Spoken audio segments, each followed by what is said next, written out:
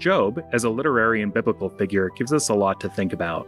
He goes from riches to rags to riches again. He loses his family, but begins another. He's at the center of a contest between God and a devilish character. He relies on his friends, but those same friends accuse him of doing evil works. What can Latter-day Saints think about when considering Job the book, Job the figure, and the implications of both man and scripture? We'll discuss that and much more in today's episode of Abide, a Maxwell Institute podcast. My name is Joseph Stewart. I'm a public communications specialist at the Neil A. Maxwell Institute for Religious Scholarship at Brigham Young University. Christian Heel is a research fellow at the Institute, and each week we discuss the week's block of reading from the Church of Jesus Christ of Latter-day Saints Come Follow Me curriculum. We aren't here to present a lesson, but rather to hit on a few key themes from the scripture block, so as to help fulfill the Maxwell Institute's mission to inspire and fortify Latter-day Saints in their testimonies of the restored gospel of Jesus Christ and engage the world of religious ideas. Today we are once again joined by Derek Baker, one of our research assistants. Derek is an ancient Near Eastern studies major focusing in Greek from St. George, Utah. After Derek graduates, he plans to become a high school history teacher. Welcome back, Derek. Thanks for having me. Our pleasure. Now, Christian, the Come Follow Me block is chopped up a little bit, but we are going to be looking at the book of Job in its entirety. What's going on in the book of Job?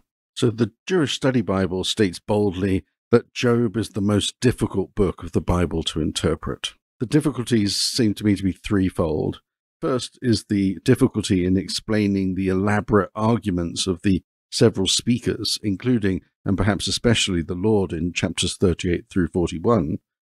Secondly, there is the difficulty of understanding the highly poetic language, which includes a disproportionate number of what are known as hapax legomena, which is Greek for things said only once.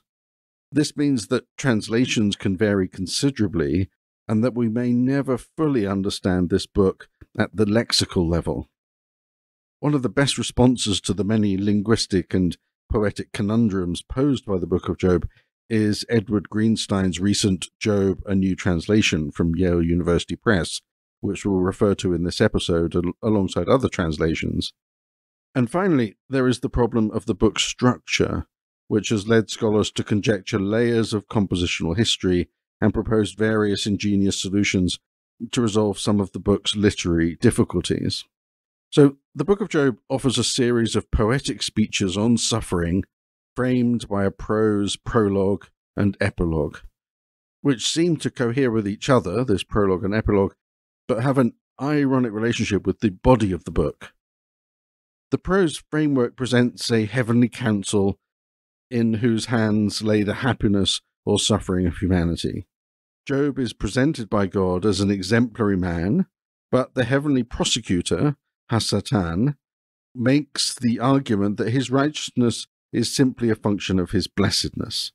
A test ensues in which Job is deprived of his possessions, his children, and his health to see if he will still remain faithful. Job proves worthy of the challenge, and in the prose epilogue, all that he lost is restored to him, though his livestock are doubled. The main body of the book is a poetic symposium on suffering organized in 3 acts. The scene is set in the prose prologue, where Job is joined in his distraught state by 3 friends, Eliphaz, Bildad, and Zophar, who come to console and comfort him in his suffering. The best that can be said of these 3 friends is that they have the grace and good sense to sit with Job in silence for 7 days and just be with their friend in his suffering. Job breaks this silence with a long soliloquy lamenting his birth in chapter 3, and this kicks off not so much a dialogue but an exchange of speeches, which is why scholars refer to these sections as something of a symposium. In the speeches, the friends argue for the piety taught throughout the Old Testament. If you are righteous, you prosper. If you are wicked, you suffer. Job counters that by complaining that God is bringing about his suffering without reason. This is unjustifiable suffering. In his experience and his argument, the wicked also prosper and the righteous suffer. The divine economy seems to be breaking down at the edges. Job protests his innocence to the end, and it is eventually confirmed by God. There are 2 cycles of each friend speaking and Job responding, But in the third cycle, the pattern breaks down, and there appears to be some anomalous additions. Then a new character, Elihu, appears to offer a strident monologue that extends from chapters 32 through 37. It's at this point, after this monologue, that the Lord interjects, responding to Job in two speeches.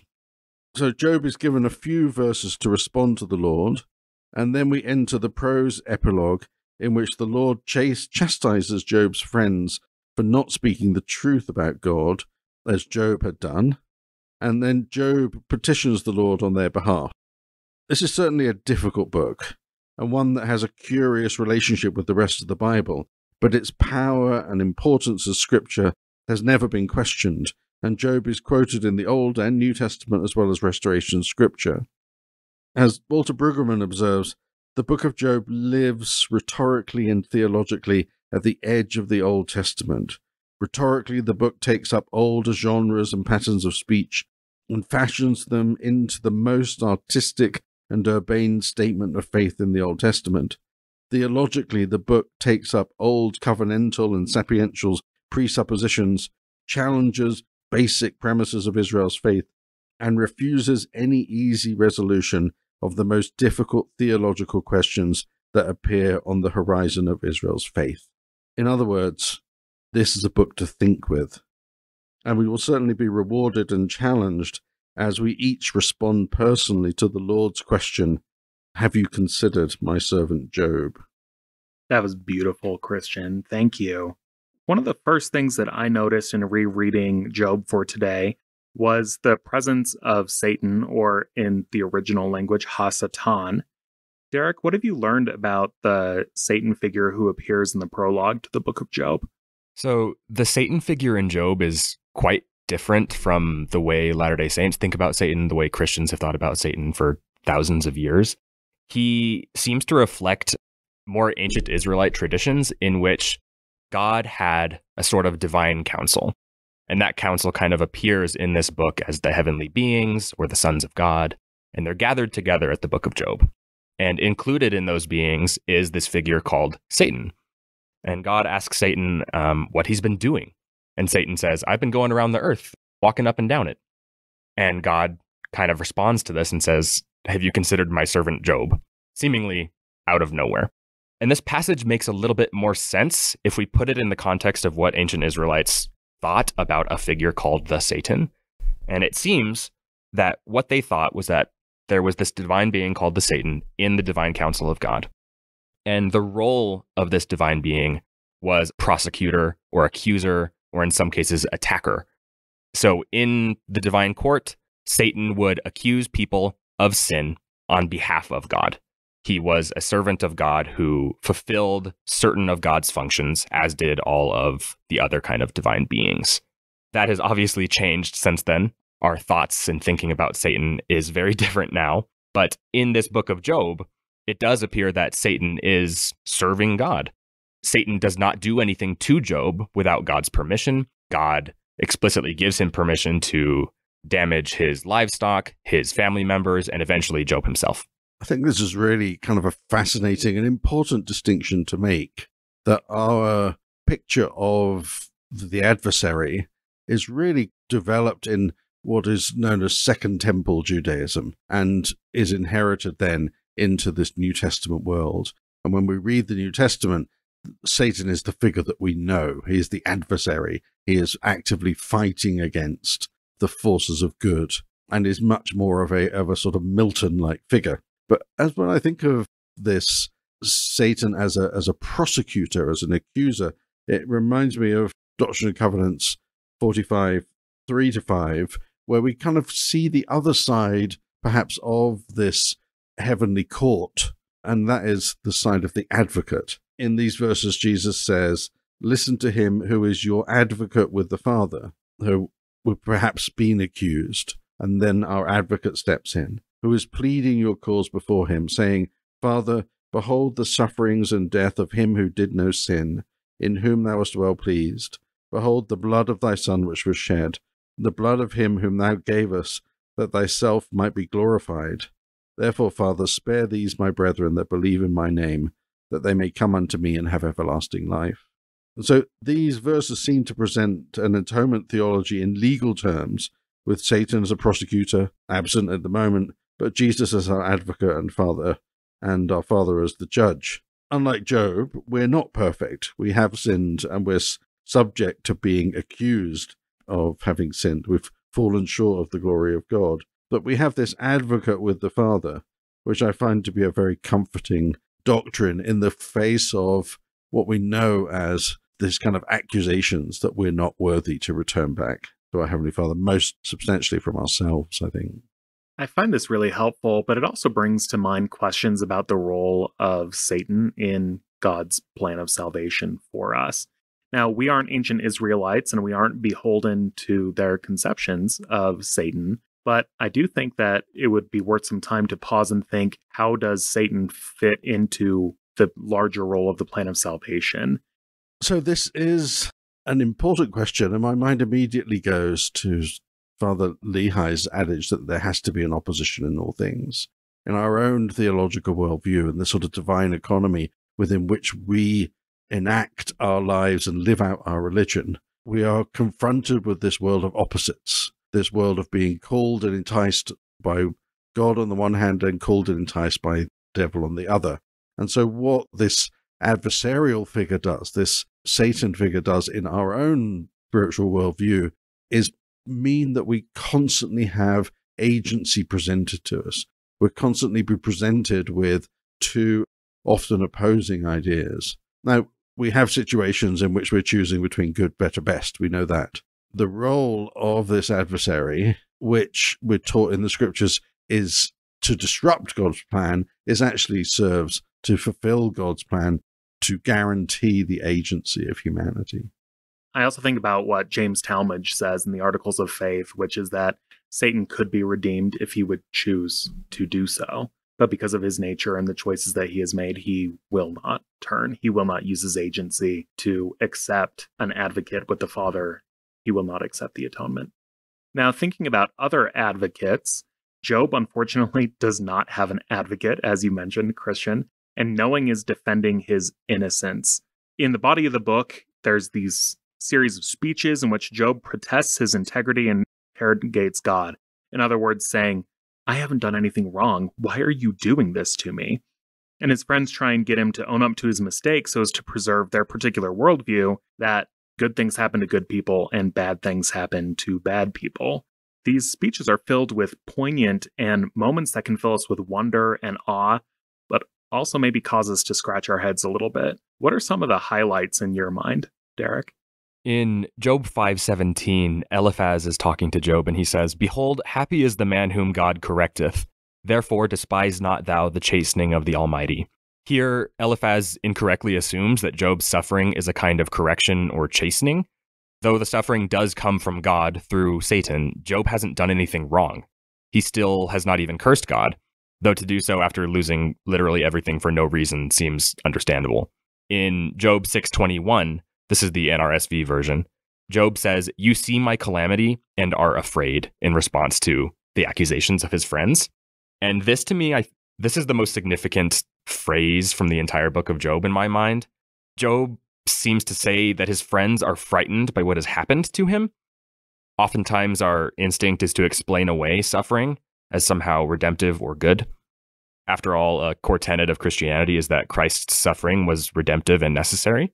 Job might say, though, that this instinct to ascribe meaning to suffering is mostly a manifestation of our fear, namely our fear that something horrible might happen to us, seemingly for no reason. So in this one phrase, at least the way I read it, it seems that Job is suggesting that his friends are defending God so fiercely and accusing Job of having sinned himself so often because they are afraid of what it means if Job is suffering without having deserved it. They're afraid of what it means about how the universe works and their place in it, and that's significant to me. Yeah, it reminds me of what the historian Kate Bowler has written about in her book Blessed, who Blair Hodges interviewed several years ago on the Maxwell Institute Podcast, but also what she wrote in a book called Everything Happens for a Reason and Other Lies I've Loved, about how our search for certainty often gets in the way of experiencing God's grace.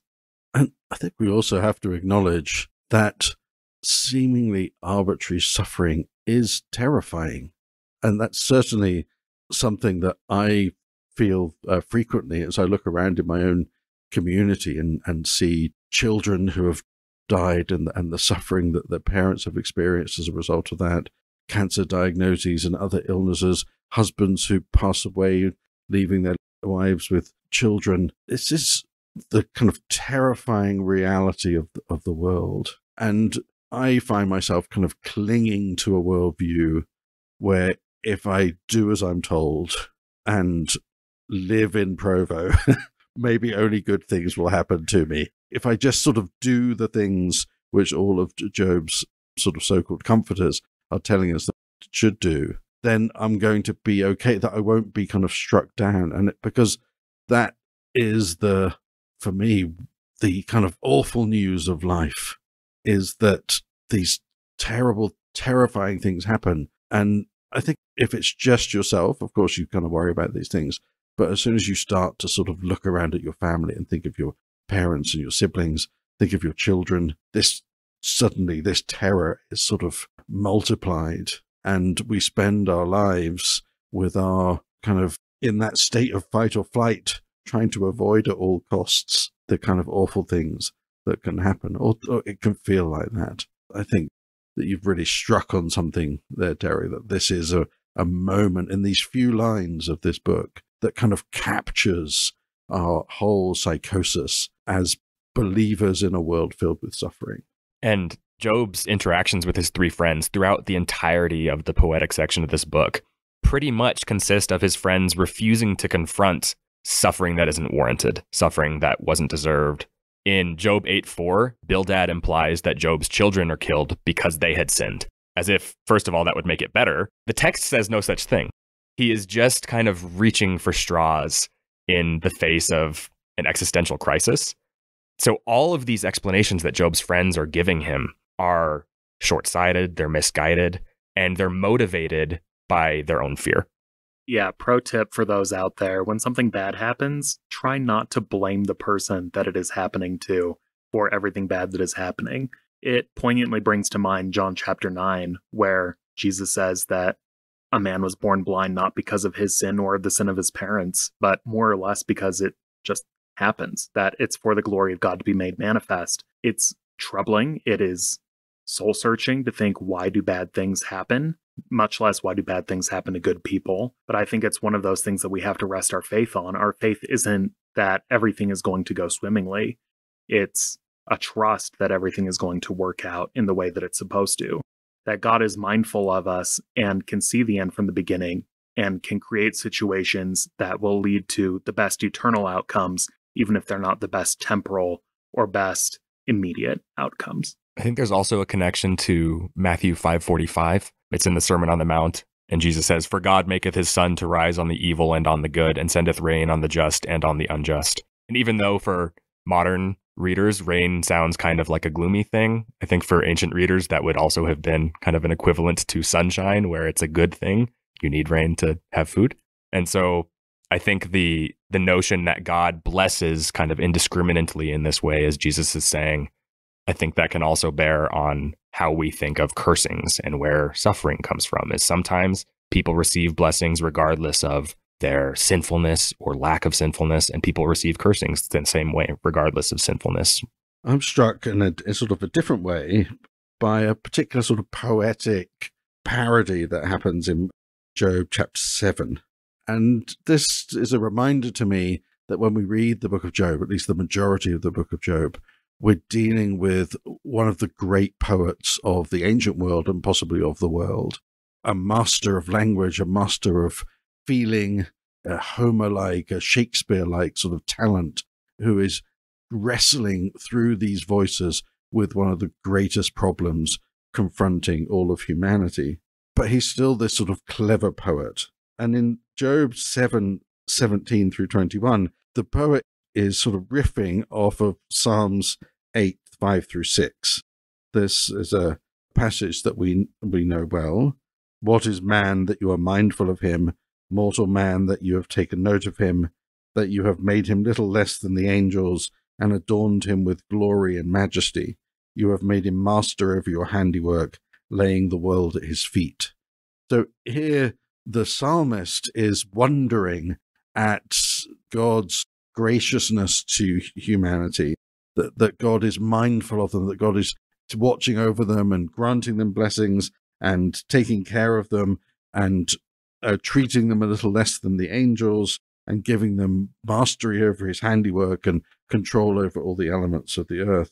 But the author of the book of Job plays with this mindful of God and turns it on its head, with the idea that God certainly sees and engages with humanity, but has this sort of darker tone and almost a comedic sentiment about it. The verses read, and I'm reading from the Jewish Publication Society translation, "What is man that you make much of him, that you fix your attention upon him? You inspect him every morning, examine him every minute. Will you not look away from me for a while? Let me be till I swallow my spittle. If I have sinned, what have I done to you, watcher of men? Why make of me your target and a burden to myself? Why do you not pardon my transgression and forgive my iniquity? For soon I shall lie down in the dust. When you seek me, I shall be gone." This whole sentiment has now been turned on its head. Job is now looking for God to, could you forget me for a minute? I don't want any more of your care, if this is what it looks like. I don't want any more of your sort of divine watchfulness, if this is what it looks like. Here I am suffering. And the despair is sort of palpable in this moment, but also the sort of humor. You kind of feel this sense of, kind of enough already. I'm actually reminded of something my brother-in-law, who's in the Marines, talks about, which is that once you've been through boot camp, it becomes funny with other people who've been through boot camp, but you can never play off as a joke with those who haven't been. And I think in some ways it's the same thing as those who have been to the missionary training center or served a mission in general, that today's tragedies are tomorrow's comedies, but they're only comedies with people who understand the pain that you've gone through as well. Yeah, definitely. This is a humor born of suffering, and suffering in a theological worldview in which all the blessings and all the suffering, all human experience is in fact provided by God. And this is part of what is sort of happening in these verses. And what I think, as I've thought about Job in preparation for this podcast, becomes one of the most central themes of this poem, and that in this suffering, there is a transformation that's happening, and it's perhaps not the transformation that we think is happening. It's not necessarily transformation to a sort of a state of humility. It's not a transformation into a greater sense of submissiveness, but oddly a transformation into a state in which Job in his suffering is willing finally to talk back to God, which creates a kind of an interesting situation. And it reminds me of this opening of the famous song "If I Were a Rich Man" in Fiddler on the Roof, where Tevye addresses God and says, "Dear God, you made many, many poor people. I realize, of course, that it's no shame to be poor, but it's no great honor either. So what would have been so terrible if I had a small fortune?" It's the same worldview in play. God is responsible for all of the kind of bounties of the earth and gives and takes and as he pleases. And here is Tevye saying, well, you could have given if you wanted to. Things didn't have to be this way. And this is a humor and a relationship born of suffering. And I think this special relationship, actually, that the Jews have with God, I would have to sort of argue, is a relationship born of millennia of sort of suffering in their faithfulness that qualifies them to be able to sort of talk back and to have this kind of different kind of relationship with God. Well, now that Job has spoken back to God, he's found his courage or his faith, or maybe a mix of both. God ultimately responds to him. What happens in these last few chapters as God responds to his son? So when God finally interjects in this series of speeches and brings this kind of divine voice and divine power into this experience, into these chapters, into this poem, he does so in a way which is somehow disconnected from the matter at hand. Instead of explaining undeserved suffering in the world, God instead returns to the beginning, to creation and his role as creator. Instead of answering Job's interrogations, he asks Job questions in turn. Where were you when I laid the earth's foundations? Have you ever commanded the day to break, assigned dawn to its place, so that it seizes the corners of the earth and shakes the wicked out of it? These questions seem to extend from the mightiest acts of creation to prosaic elements of the order of the earth. Did you give the horse its strength? Finally, God asks the question outright. Would you impugn my justice? And then God continues to describe his incomparable works, which include, interestingly, the taming of the mighty behemoth and the untamable Leviathan. So we have this speech in which God is doing some work that's entirely unaccounted for, unexpected. This isn't a defense of his divine economy, but a reminder of creation, taking us back to those moments of creation. Job's response to this is generally understood to be penitence. In this display of God's awe, this kind of reminding of God's power and presence in the earth, Job responds, and this is how it's done in several different translations. For example, the English Standard Bible says, "Therefore I despise myself and repent in dust and ashes." This is Job 42:6. Robert Alter's recent translation, "Therefore I do recant, and I repent in dust and ashes." A slightly more expansive version, the Message Bible, "I'm sorry, forgive me, I'll never do that again, I promise. I'll never live on crusts of hearsay and crumbs of rumor." The New Jerusalem Bible, "I retract all I've said, and in dust and ashes I repent." So the response that Job gives, as these translators understand it, is one of regret and one of penitence. I am sorry, I retract, I withdraw all of my complaints, all of my criticism, and I repent. Interestingly, in Edward Greenstein's new translation of Job, which reflects decades of work on this beautiful and difficult poem, he gives us a different reading of this verse of Job 42:6. He translates this as, "That's why I'm fed up. I take pity on dust and ashes." The Lord's answer to Job is on the face of it unsatisfactory. In Greenstein's reading, Job seems to be saying, I know that you have this awesome power, and in fact you have the power to stop senseless suffering, and that's why I'm fed up. That's why I take pity on humanity, because this senseless suffering persists. Okay, so looking at Greenstein's reading, maybe it's right, but where does that leave us? That doesn't seem ultimately like a hopeful message or something that we can gain greater faith from adhering to. It's right. I find Greenstein's translation compelling, and I think he may well be right. But is the proper response to suffering to simply acknowledge the awesome majesty of God? Or is there something else going on? This is the question I find myself asking. And as I was reading through this, and particularly as the Lord himself takes us back to creation, I found myself thinking about creation through the restoration scripture lens, and thinking of Moses chapter 1, verses 4 through 5. Here the Lord says to Moses, "And behold, thou art my son. Wherefore look, and I will show thee the workmanship of my hands. But not all, for my works are without end, and also my words, for they never cease.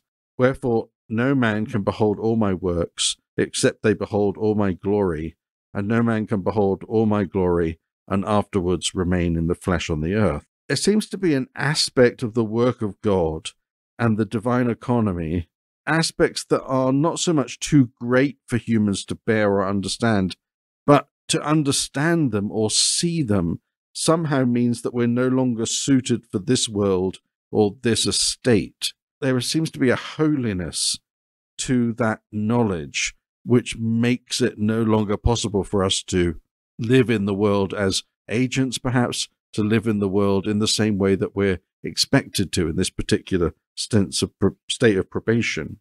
So, in other words, maybe the book of Job is teaching us that the answer to senseless suffering is not to try and discern some unrecognized cause, or to justify God, or even protest one's innocence, but rather to submit to the ineffable divine instruction of heavenly parents who are trying to make us like them. So I don't like this idea.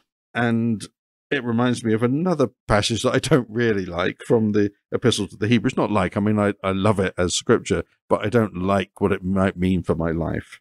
But this seems to be relevant, and it kind of relates to something that Derek had to say. This is from the chapter 12 of the Epistle to the Hebrews.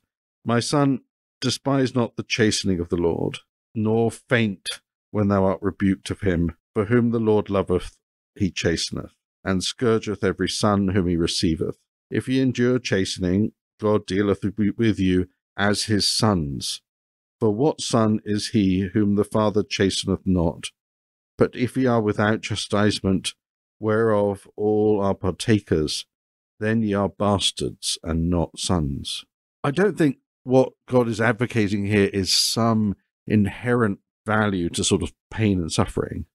Could it be that there's something about unwarranted suffering that makes us sons and daughters of God and partakers of the divine nature? Could it be that there is some holiness to the knowledge that is acquired only through this means? It certainly seems that this kind of suffering comes with the kind of divine instruction that cannot be taught by words, develops a relationship with God that can't otherwise be formed. And in the face of that kind of instruction and that kind of suffering, I myself can only really stand in awe and silence. I think that's a great place for us to end today. Have a blessed week, y'all. Thank you for listening to Abide, a Maxwell Institute podcast. Could you please rate, review, and subscribe to the podcast wherever you're listening to this podcast? And follow us on social media at BYU Maxwell on YouTube, Twitter, Instagram, Facebook, and sign up for our newsletter at mi.byu/edu. Thank you, and have a great week.